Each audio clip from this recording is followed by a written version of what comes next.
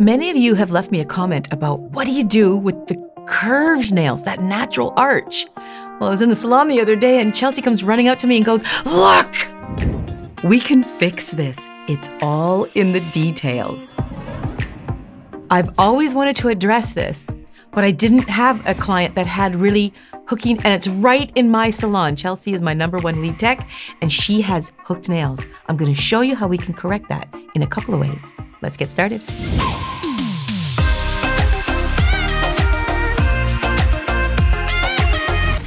Little did I know you had such a gold mine at the end of your fingernails with this incredible hook. Hi, Chelsea. Welcome to my channel. Hi. Thanks for having me. Oh, yeah. I'm going to have fun. So I'm so excited that you do have this very natural curve. So how do we get that right out of the gate?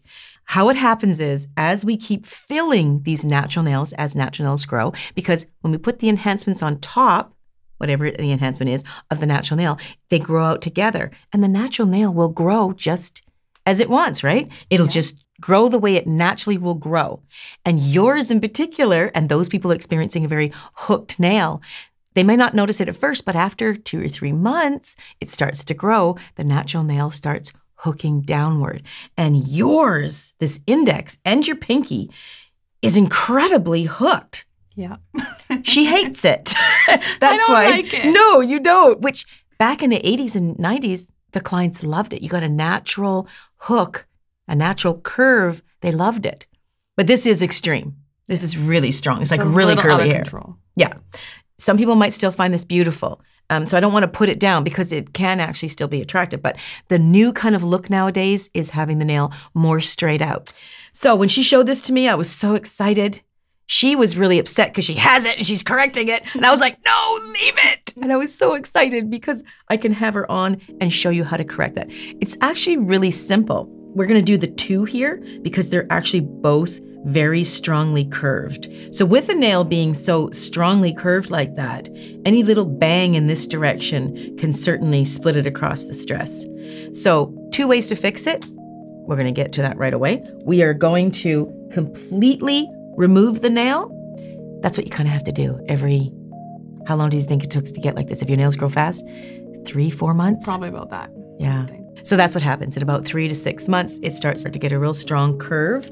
And what you need to do is take the nail off completely. That's one way to do it. I'm going to show you 2 ways to fix it. Now you can do this. Yes. I'll miss this guy. Yes, you're so... We didn't even name him. No, we didn't name it. Oh my goodness. That's what Chelsea and I do. Every time we get a giant zit, we name our zit. I think mine was Henry last time. Henry, yeah. Yeah. Miss Henry. Yeah, Miss Henry. But we didn't name this guy. You have to think of a name. Okay, these are a little too strong. I need to be really close. Like, really close. So what I'm going to do is take off the gel first. Take off the gel polish.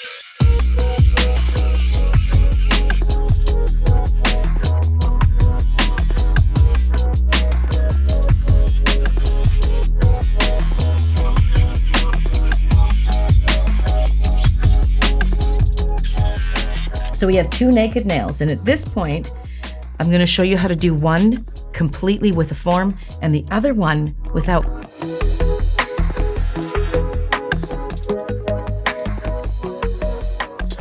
So in this case, I think, Chelsea, I'm going to take down this one completely. So you can see how curved that is, right?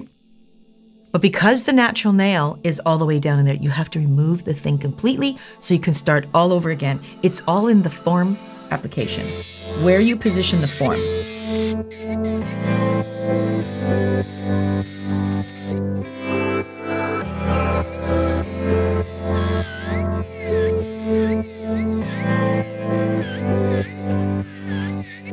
So you want to go back to the free edge as much as possible. And then, of course, as you're shortening, it's becoming thicker. We're going to take down that whole arch, because we want to rebuild it and we want to make it straighter.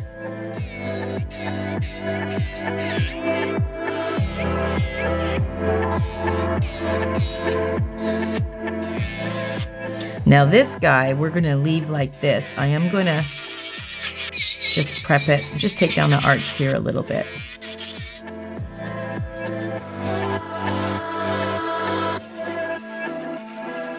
I'm just going around the cuticle just to get rid of some of the gel.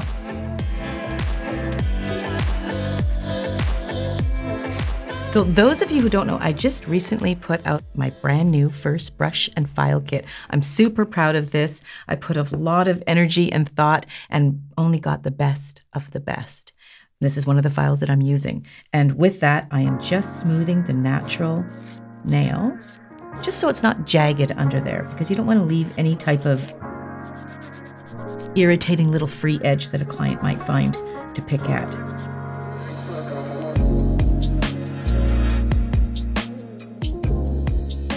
Okay, so this is going to be interesting. We're actually going to fix this without taking it off. Need something different.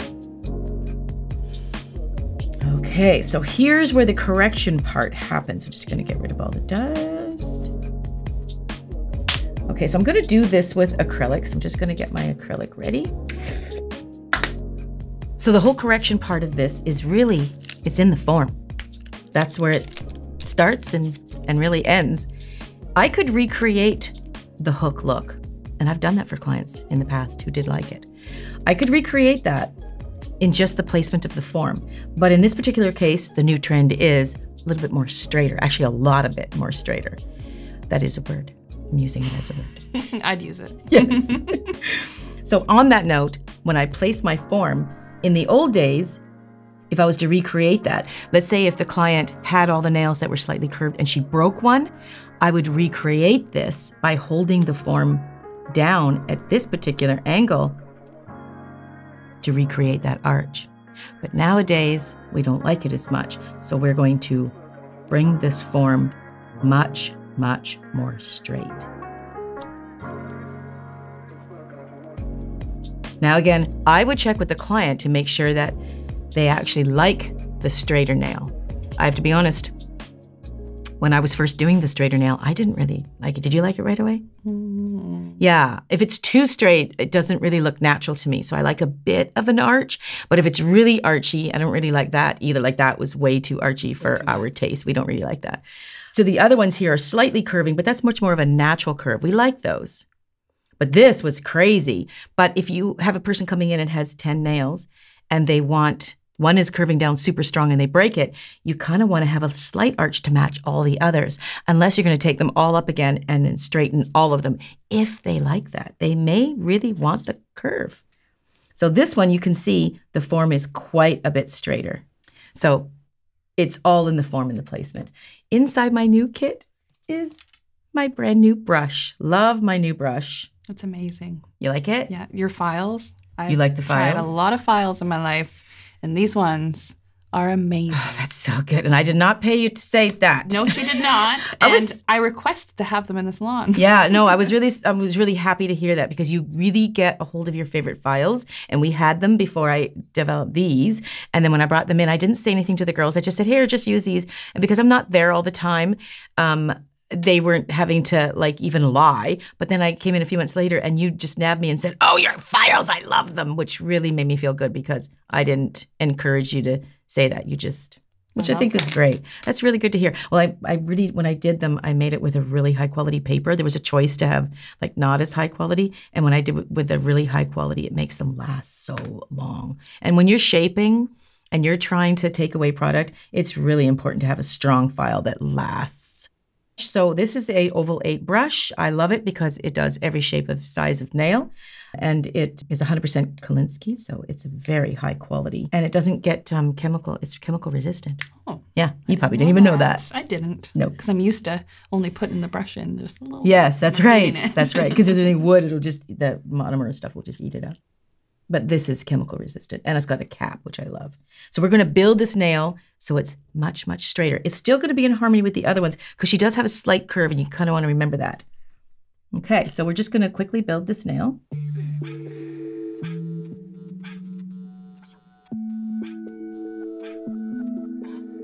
You can even see when we're building this is coming off so much straighter. I'm excited to see the before and after. I know, we're really going to see the difference. Right? Now, do you get many of these? I think I asked you that, but do you get them too often, or people just don't even notice? Some people don't even notice, and then certain clients are pretty particular about that, so they'll say something to me at their appointment, but not very often. No, and over the years, I found it's not generally all fingers. I find just a few of the fingers. Usually the index is the most curvy. Definitely. If you're not breaking your index, which is usually the first one to go if you do, I find that it just keeps growing and growing, and your natural nail will just keep doing that. Well, in all fairness, if our natural nails grow, or even with the acrylic on top or gel, if they grow, if we never shortened them, they would all twist and curve like that. They just have a natural, like curly hair. Like it's all of our nails would just kind of twist a little bit. That's why if you are getting nails done on a regular basis, you'll sometimes notice, even if they're shorter, like it's separating and you think it's separating. Actually, your natural nail is the one that's separating. The acrylic or the gel isn't separating. It's actually the natural nail is separating. It's actually starting to curve a little bit, and that's where it begins. But in this case, this is it's actually curving down. Sometimes if you see those really long nails that people grow for a very long period of time, like in the Guinness World Book of Records, they'll literally grow down like that and then start turning and twisting and like a tree.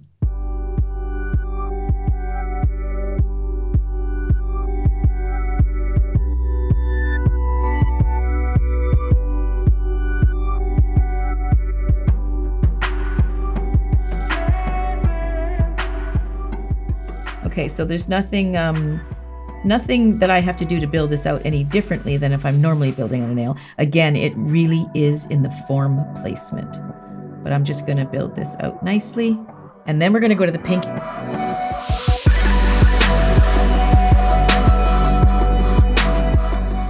All you have to do, this sounds kind of weird. I think it's probably even more work than if you just probably shortened it right off. But you can do this.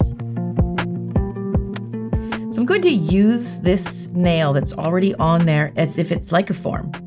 So I'm going to start building it from the arch.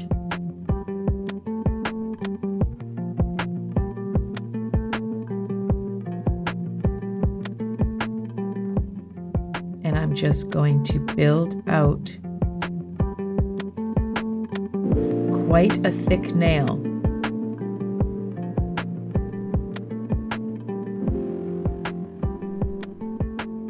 So you can see that it's super, super thick, right? And it's still arching down a bit. That's a natural flow for it. But I'm going to keep adding. This is a bit of a drier bead, so you can actually mold it. See that? See how it's just staying there? It's actually staying in the shape. I'm just going to keep building it out on the end, so then I get this look of coming straight off.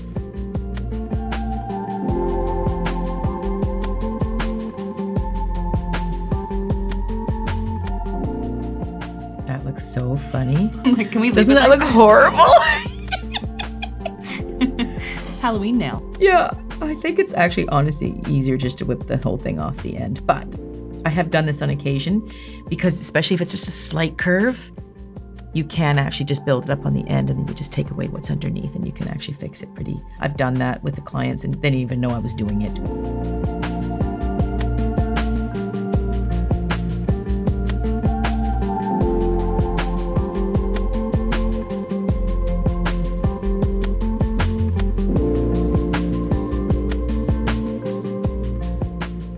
Okay, so look at that. That big fat nail on the end. See, it's still curving down kind of far, so I'm going to have to build it up a little bit further. This is what sculpting's all about. There's a nail in there. In that block of cement, you can shape a nail out of it.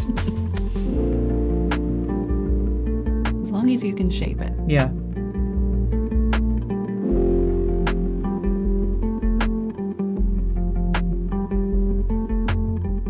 I haven't been in this room in so long. When was the last time you were in here? Probably. Because I've never had you on the video yet. It's the first time. When I took the course. Oh. 5 years ago. Holy cow, Chels. I know. Wow. Suzie taught me everything I know. That's right. you first were a model for one of my other students. That's how you learned about me, and then you... Definitely. Wow. So we go back 5 years at least, right? We do. That's right. So Chelsea took the course, and then it was just a few months, 6 months, 8 months later? About that, yeah. You took the course with my cousin. Yeah. Then I opened up my salon. And then you came on board and you started the whole pedicure section. I wasn't going to do pedis, but you insisted. And we didn't really know each other that well. And she was so into it. And I just, oh, yeah, you go do it. You take it over. And you did. And now you're the main tech in the shop. Now, I remember you telling, this is good, actually, information, because there was a point where Chelsea was like so frustrated with the nails. You told me that you were actually thought about giving it up. Yeah. Are you glad you didn't? Because now you're the oh my gosh, full-time #1 tech. This is my favorite thing ever. It is fun, isn't it? It's a job and it's also a hobby, and it's amazing. Yeah, I know. I love it. It's so creative. I just love it. And even if I wasn't doing it like as a job, I think I would do it as a hobby. Exactly. It doesn't feel like work. No, it doesn't, does it? Because you're going to the shop and you're seeing your friends who are your clients, right? Yeah. It's like catching up and having coffee. How long did you think it took you to build a clientele? Well, when I first came in the salon, I wasn't doing nails. I was doing all the other... Pedis, waxing. Yeah. I was so nervous about it. And I think you just were like, no, you're taking a client, threw me in there. And after that, I just kind of went from there. Yeah. And I would say probably a good year and a bit, maybe about a year and a bit, yeah. To get really comfortable when you can take clients full-time, whipping them off in and out, 1 hour gaps. That's fabulous. And Chelsea's a mom. She has a little girl. Blakely is, 6 now? She's 5.5. 5.5. Just started kindergarten. She is so adorable. She comes to the shop and she calls the salon Pretties. Can we go to Pretties? How did that start? Can we see Suzie? Because when she was so little, like she didn't know what a salon was. It's a salon. So I just said, where you go and get your nails pretty. Right. So she just called it Pretty. Pretties. And she still does. That's too cute. Okay. So now we have one normal looking nail and this disgusting thing that we are actually going to transform that into a nail. And the reason why I did that was just, you can just add a little bit on the end and then you take up the underneath and you can reposition that whole thing without doing it with the form. Okay, so one great thing I supply with my brush is a cap. It keeps the bristles very soft for every appointment that you have. Also, I want you to know if you take care of this brush, it will last you for years. Alrighty. So now we are going to shape these up and take them from that strong curve to a nice, even, natural, straighter nail.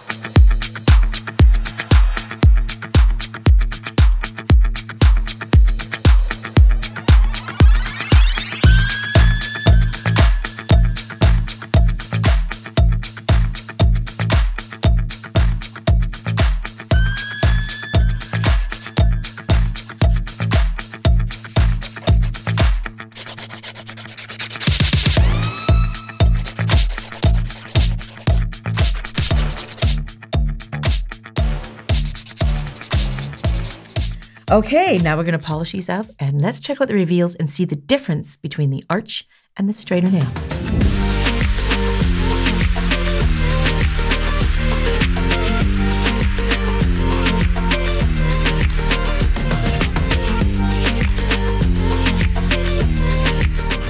So you can see the difference in those photos between the before and after. And again, this is a style, this is a look. A lot of people like the curving down. There's nothing wrong with it. It's just that some people are liking more the straight. I'm just trying to show you a way that you can correct it. That looks great. I love it. Do you like that better? I love it. What do you prefer? The curvy? No, I like the straight. You like the straight? Yeah. Yeah. It looks really good. I'm dying actually to get my hands on to do all of them. I think I'd like to do them all from scratch. But I'd like to do the apex back near your cuticle. I think that would suit you very well. But that's a whole other video. Thanks for joining me, Chelsea. I really appreciate it. I finally got you on my channel. For having me. Thanks for joining us, guys. I'll catch you guys in the next video.